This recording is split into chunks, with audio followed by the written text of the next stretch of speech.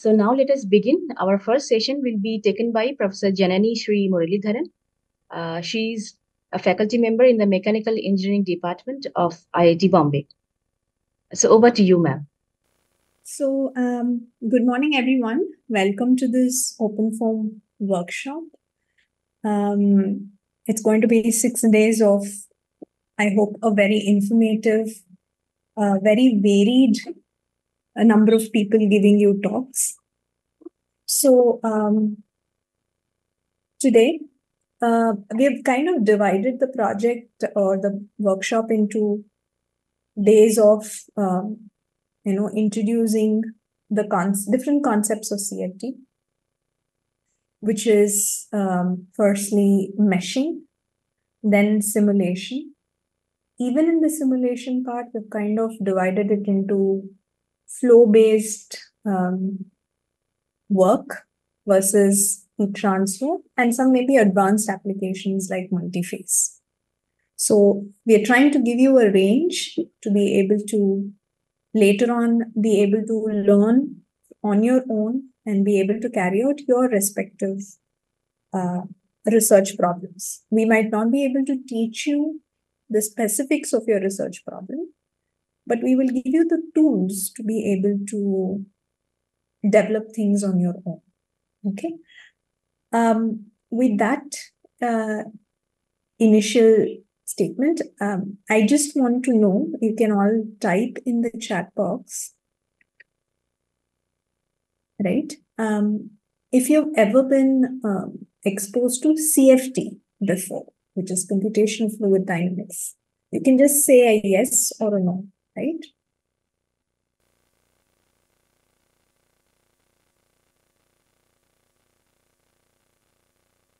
So I see a lot of yeses, which is going to make my job much easier.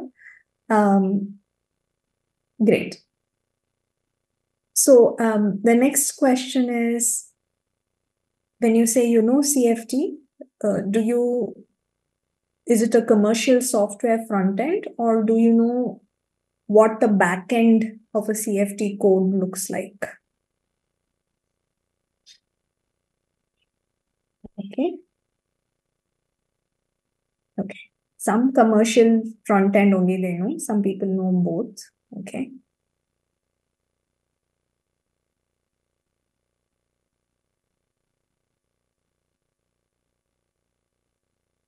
So a lot of you know the front end, right? And I'm guessing there are some popular commercial softwares which will easily help you to do the CFD activities. But it is actually the back end which controls the physics, controls what you simulate. And for your own research problems with increasing complexity, it gives you more control of the numerics. So it becomes important to be able to do the background as well. But, when you're trying to write your own code in C, C++, the challenge is, to write a code from scratch takes several years. So if you're trying to do complex industrial problems, which is what companies want to do nowadays, it becomes very difficult to be able to code purely from scratch. So I think OpenFOAM is a middle ground which helps.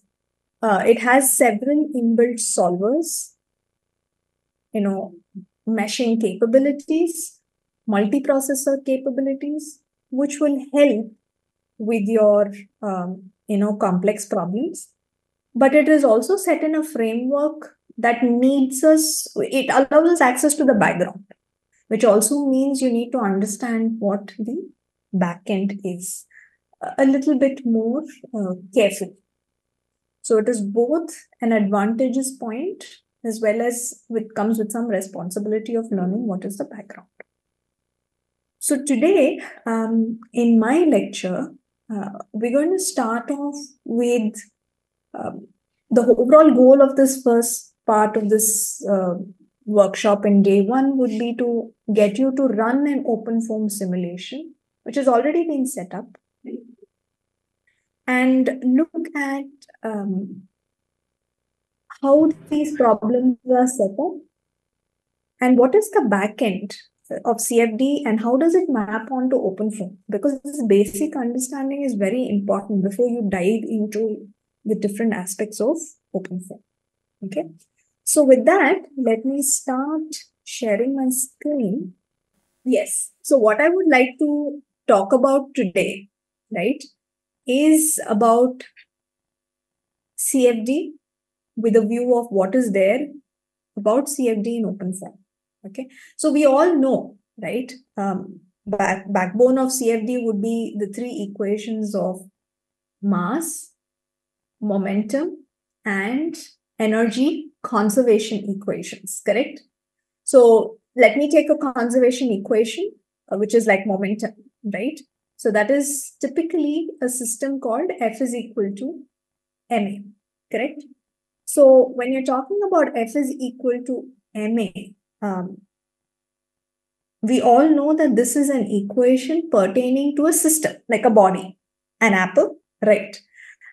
So we're talking about F is equal to mass times acceleration of that entire body, a rigid body, correct? Now, we are moving into something called fluid dynamics, okay, where this systemic approach is very difficult. How am I going to talk to you about flowing mediums? How are we going to witness flowing mediums, changes in it, and then model it, right? So one way of doing it is I take small particles and I follow through with the particles as it travels through the domain. So that approach is called the Lagrangian approach. You would all know, right? But that's computationally quite intensive.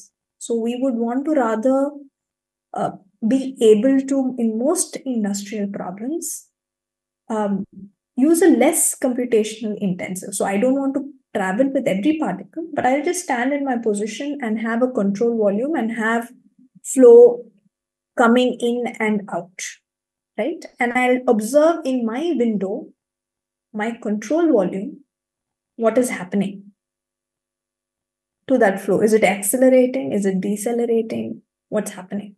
So that is called the Eulerian approach or a control volume approach. Okay. So now I'm standing here and I'm looking at fluid come in and go out. Now, how do I write F is equal to ma for this? Because it's a window, it's just a viewing window and something is flowing past. So F is equal to ma for what, right? So then I need to be able to convert this systemic F is equal to ma to a control volume perspective, which typically is done by something called the Reynolds transport theorem. Okay. So what have we understood till now? You have conservation equations which you're solving, right? Mass, momentum, and energy.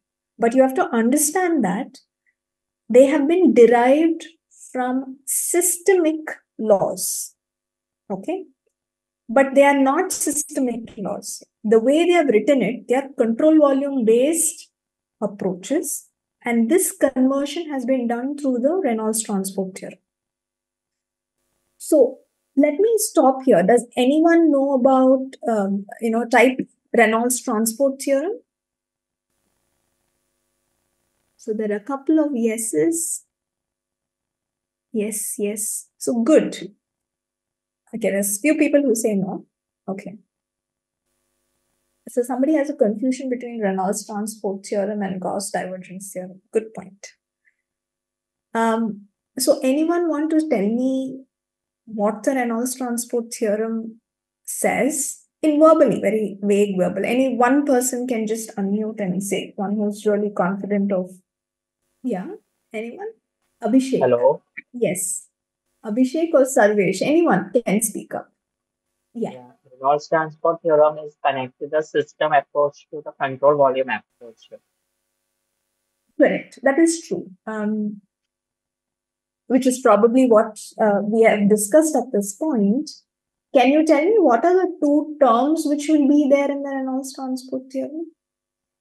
there is a change in derivative of the property with respect to the time is that equals to the change in the control volume of that property and adding to the change in surface integral of that property. Very good, very good, very good. So, so with that, let me segue because Sarvesh has kind of placed it in perspective. Right. So the Reynolds transport theorem essentially says that there is a rate of change of something of the system. Okay.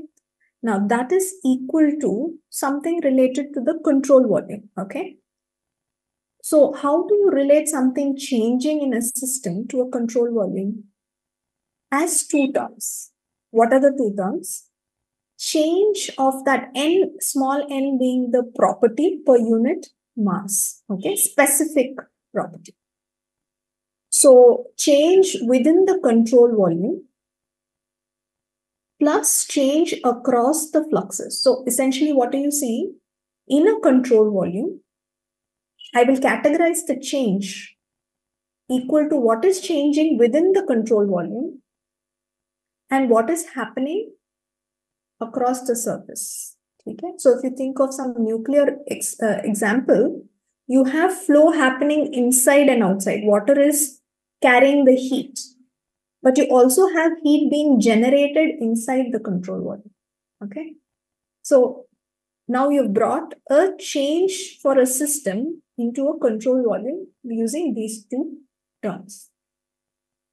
So without going into too much of detail, I'm just writing the conservation of mass and momentum in terms of these parameters. Okay. So what are these parameters? First, I'm applying the Reynolds transport theorem to the mass approach, mass conservation. Okay. So for a system with no phase change, I can say that rate of change of mass in a system is 0, right?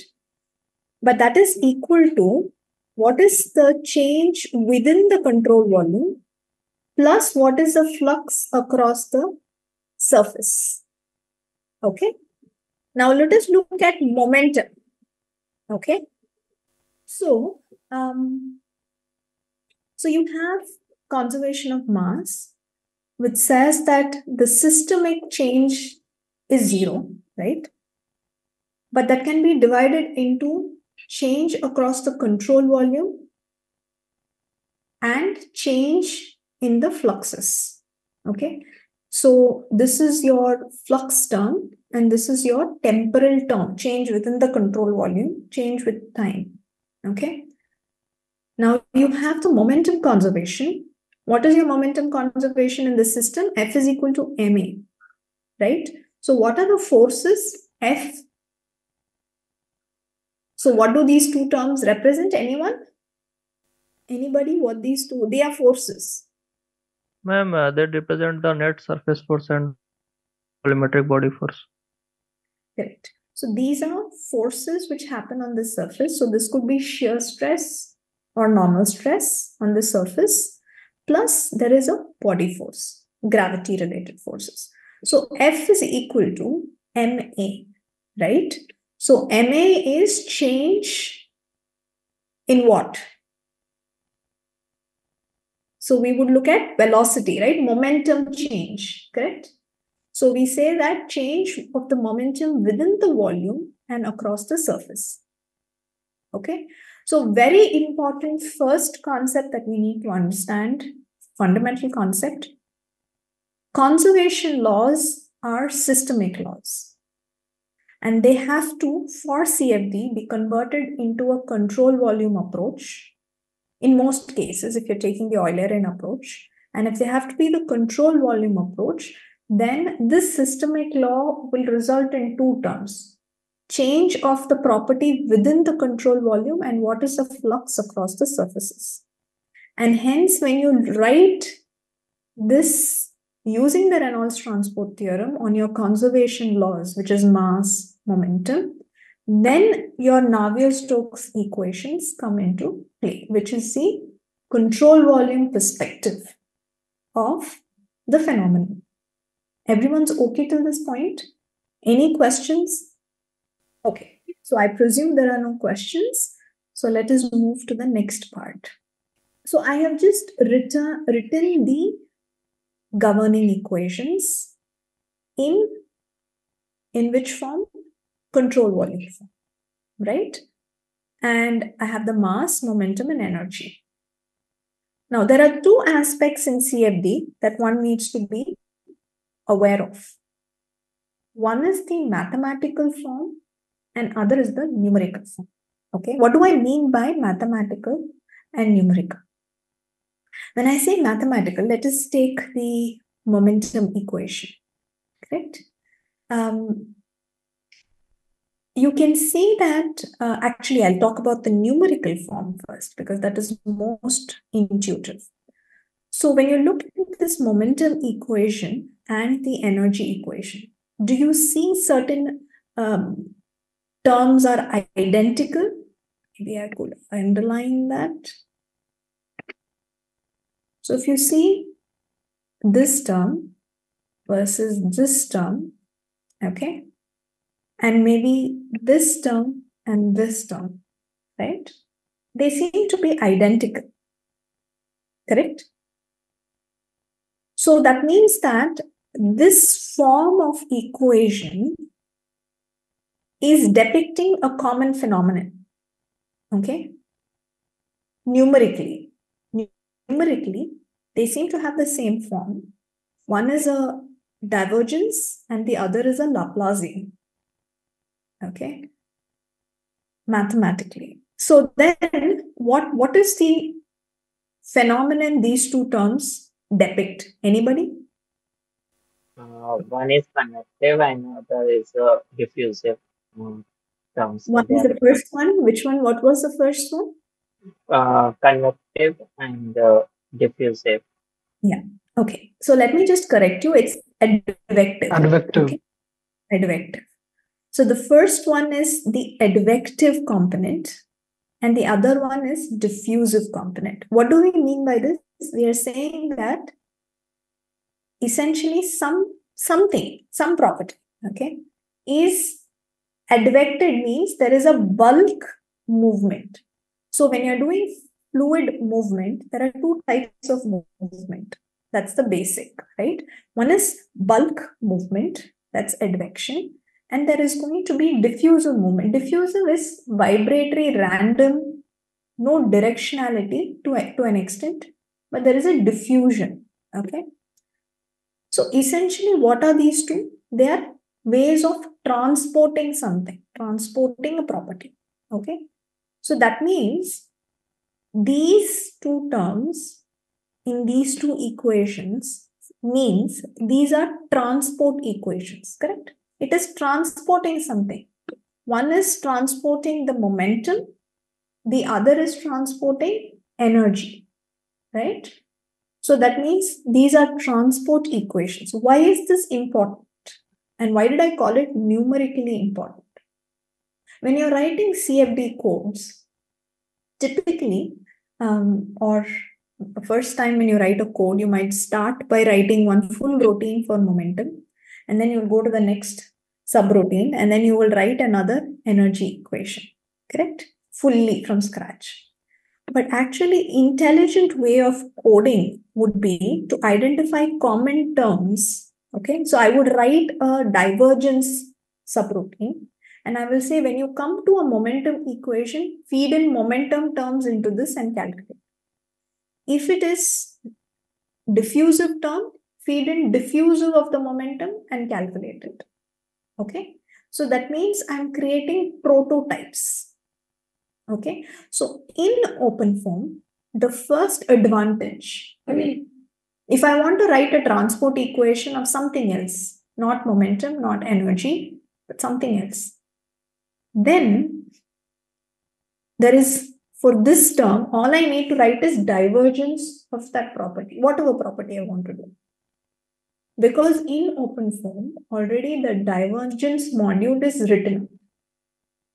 The Laplacian module is written up.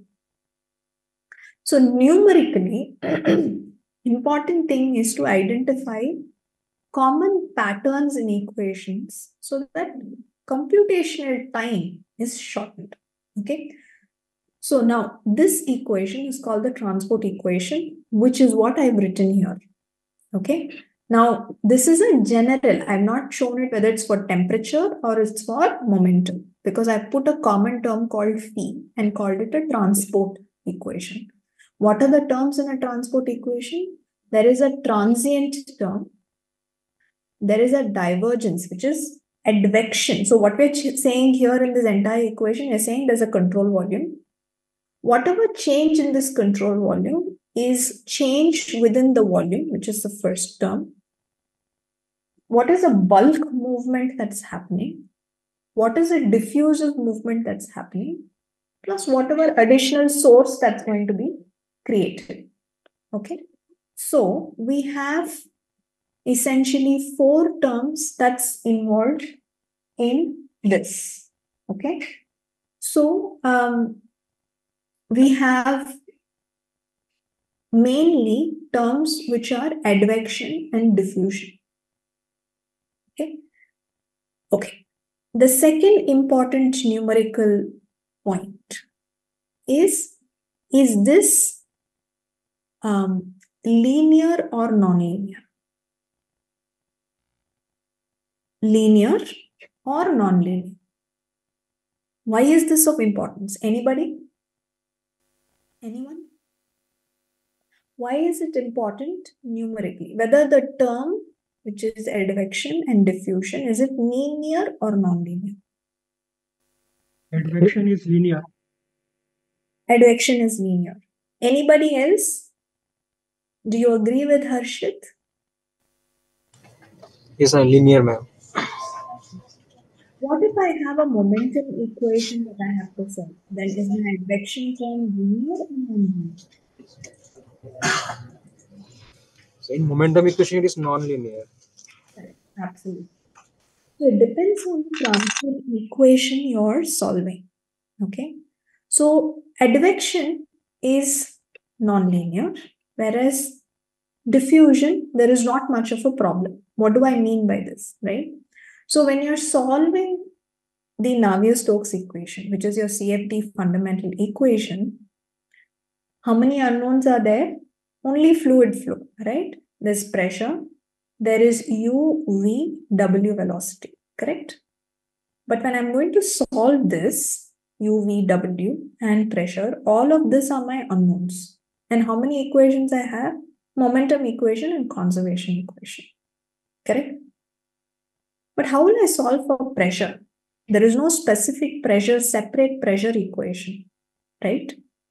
So typically what is done is you will assume an initial velocity, solve it to get a pressure. Pressure is written in the continuity equation, and that is then solved as a condition. This is called the simple algorithm. I won't go into it. But the challenge here is with this non-linearity, the advection term becomes very difficult to solve. So you have different schemes helping you how to handle these non-linear terms if it is a momentum equation. Okay. So numerically also, one needs to identify that advection is always more problematic than diffusion. Okay. So we have now learned that there is Reynolds transport theorem, which is doing your conservation laws, but also that the main crux is there is a common pattern transport equation under those momentum equation and energy equation, which has 2 terms, which is advection and diffusion. And there is a chance of one of those terms to be non-linear, which means there is specific interest for different advection schemes.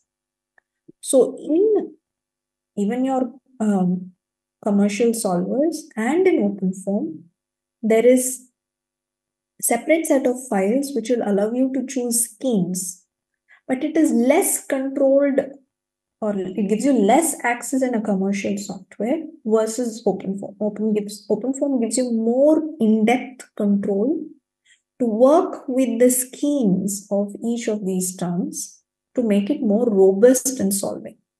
Okay? Because this iterative way of solving, assuming a velocity, then giving a pressure, sometimes in complex problems where there is different velocity directions, it might crash if you don't have the correct scheme. OpenFOAM allows you to deal with these terms more carefully. Okay. So now coming to having the equations aside, how are we going to go about solving it in CFD? The background. See, my main idea is to give you what is the background way of solving it, correct? So you have what is called an entire room that you want to mesh and solve, correct? What do I mean by mesh and solve? I can take an entire room, which is this box here, and solve those three equations in the entire room. But do you think that's going to be accurate?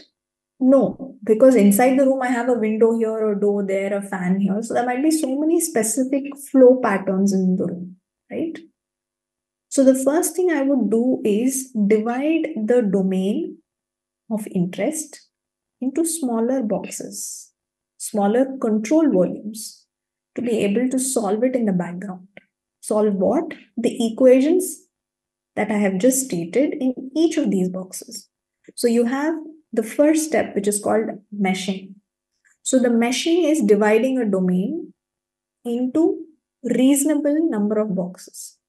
There is an art to this because you'll have to put more. If I'm having a big whirlpool kind of a situation, a recirculation zone in a particular part of the domain, I need more meshes there. Whereas less meshes in the other side. Okay. But you can't over mesh it because what you're trying to calculate must not become too wrong. See, when you're solving these equations, you will have some errors, numerical errors. That will build up if you do too coarse a mesh, meaning if you have too large a domain and you're solving for a big domain, then you're not able to capture. So meshing itself is an art. Okay. Now, once you've divided the domain, what it will do is you will solve the equation which I have given you in each of these domains. And then you will get a set of algebraic equations. Why? Your computer is solving it. It can only do algebraic equations. So we will have to kind of handle what is a partial differential equation. I've shown you only partial differential equations. You have to solve it in every domain, but convert it into an algebraic form. So that is what mainly your CFD methodology does. So let us look at it a little bit more carefully, how this is done. So I'm taking a 1D steady state conduction, right? So 1D steady state conduction will have a partial differential equation with a source term, which is this. So anyone can raise their hands and stop me. This is fundamental stuff, so I'm going a little bit more faster. But if you have a question here, you can stop me. So I've taken a rod and I've meshed it, which is the first step. I've divided it into 3 parts. And the second step is taken the PDE, right? And what did I say? You have to integrate it across this control volume. Okay? So what do I mean by that? So I have this conduction equation, right? And first of all, is this advection or diffusion? What term is conduction? Anyone? Diffusion. Diffuse. Diffusion, correct. So that is a diffusion, right? So conduction is purely a diffusion driven term. Okay. So you write the conduction equation and you're integrating. So for example, if this is my rod, it has 3 cells. My center cell is the cell of my interest. Okay. First I'm writing the equations for the center cell. So center cell is called the P cell. Okay. And the cell to the west and the cell to the east. Okay. So if you notice, I've kept 3 yellow dots representing that cell, and whatever property of the cell is stored in that center point. And then you have, so that is the center point is P, and there are cell walls, which will have, subscripts indicating this is my surface across which flux will happen. So I am writing small e to denote the phase between the P and the E cell and small w for the other phase. So when I'm integrating the energy equation, conduction equation across the cell P, what will happen? I'll have the K, when I integrate this term, I'll have a K dt by dx. I'm integrating it from the west to the east, right? So that means I have K dt by dx at the east phase minus K dt by dx at the west phase plus S delta x. Delta x is the size of the cell. Okay, so I think everyone's okay with this point. So I'm going to go forward. So when I have this, what does it indicate? It's the gradient of T on the E phase minus the gradient of T in the west phase. So this gradient is a choice I will have to make. Scheme choice, right?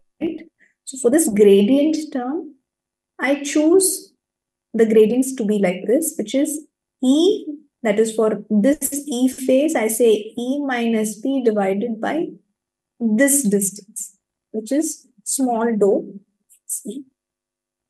So I substitute for both these cases. Then what do? I see all my main unknowns. What are my main unknowns? Temperature of P, temperature of E, temperature of W, right? So I have all of these terms here, and I'm going to club the coefficients of these terms together. So I've pulled out all TP terms together, TE, TW, and S. Okay. So you can see that the coefficients is conductivity and small delta x E, distance, right? So Ke is already known, you know, a conductivity of a material, it's already known. Basis the mesh, you will also know the distance between the centers. So the coefficients are known numbers. So I can call them as AP, coefficient of this PP term, AE, coefficient of PE term, and AW, coefficient of PW term, plus a body force term or a source term, right? So this is for which cell? This is for the center cell P, okay? I can move to the next cell, take that as P and write it relative to the neighbors. So you will have a set of algebraic equations, correct? Okay, so this is only with diffusion, right? So if I have an advection term, so here I'm just isolating the diffusion and advection term, then I have to integrate in the cell with both these terms, correct? So I'll have a diffusion related integration and I'm integrating the advection term. Everyone's okay till this point, I think. Okay, so I'm just going to go to the next slide. So now when you have this integrated value, you already know the gradient how I took, right? d phi by dx, I took it as PE minus TP divided by the distance. For the advection term, I have a phi E. Phi E means flux here, right? It's not gradient of E, but it's actually the phi E. So then I've chosen a central difference scheme where I say that it varies some way, phi P plus phi E by 2. Okay, so this is called the central difference scheme. And what do I do now? I will substitute phi P plus phi E by 2 here. And then this entire equation, I'll club all the coefficients of each of these terms together and I'll have an algebraic form. I think everyone's okay till this point, correct? So what are the two main things you're choosing? Scheme for the Laplacian and scheme for the advection is a choice made by you. And in OpenFOAM, you have to make sure these choices of schemes are correct for these two terms for it to run. Okay? Okay. So now you have meshed it. You have a system of equations, right? We have looked at system to control volume. Then we've looked at meshing, integrating the governing equation, and you've got a set of system of equations. Okay. And what do we do with the system of equations? What is the system of equations? Let me put it. APTP is equal to AET plus AEAWTW plus B, right? So I'm going to write it as A matrix into T equal to B. Okay, so what I will do, I will write all the T or your P's here, A matrix here, and B here. So you will have a system of equations. So you will have to have a linear solver, system of equation solvers. Okay, so in your OpenFOAM, we will also have a set of files or a particular file where you can control the linear equation solver. One file for scheme choices, one file for solving. Okay, and this is going to be a large matrix, right? Because you'll be solving for U, V, and P, at least for the flow problem. Okay, so I want you to now understand the steps of procedures. So can anyone kind of quickly number out the steps and procedures for CFD, start to end? Very quickly, 1, 2, 3, 4. Anyone? I'm going to call out names. So let me unshare at this point. I think we're almost done here. Hello, am I audible? Yes. I can just conclude maybe. So first step would be to discretize your domain, whatever domain you are solving. Absolutely. And then based on the flow physics, you have to discretize your equations. And you will get a series of linear equation and then converting into the matrix and solving one. So grid generation, discretizing equation, and the solving. Absolutely, correct. So these are your 3 stages, okay? And you have control in every stage, which is your meshing, your discretization of schemes, solver stage, and then you obviously have a post-processing stage wherein you look at the results, okay? So what we will do now is we will first start with using the first spoken tutorial video. Biraj will tell you which one. And the problem is a square-driven cavity. So you have, this is a standard CFD problem. You have a domain or a box which has 3 sides which is stationary, and you have a lid to the box which is constantly moving. Okay, and we will try and solve the flow field inside this domain, and we will see what results are coming and what are the controls that are there. Okay, so first, everyone, we will start with this problem. This is how you will run an already set up OpenFOAM problem. And we will come back and touch base with what we talked about in this lecture once we have finished with that problem. Okay, so Biraj, take over. I think Biraj has posted the link to the problem that you're all going to look at. So I want you to, like Payal said, follow the side-by-side learning mode. So each of you play it and slowly follow through with it. Okay, so go ahead, Biraj.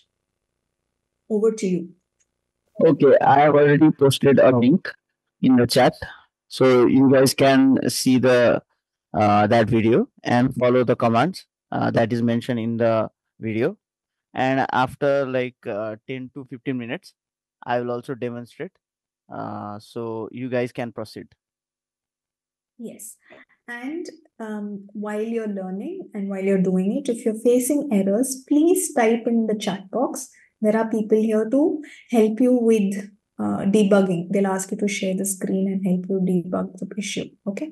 So I want you all to be able to complete this in the next 20 minutes. Take your time. It's the first session, so we will go a little slow here so that you can catch on. Okay. So I think we should start off with the spoken tutorial first, and then we will come back about 15-20 minutes and see where we are. Okay.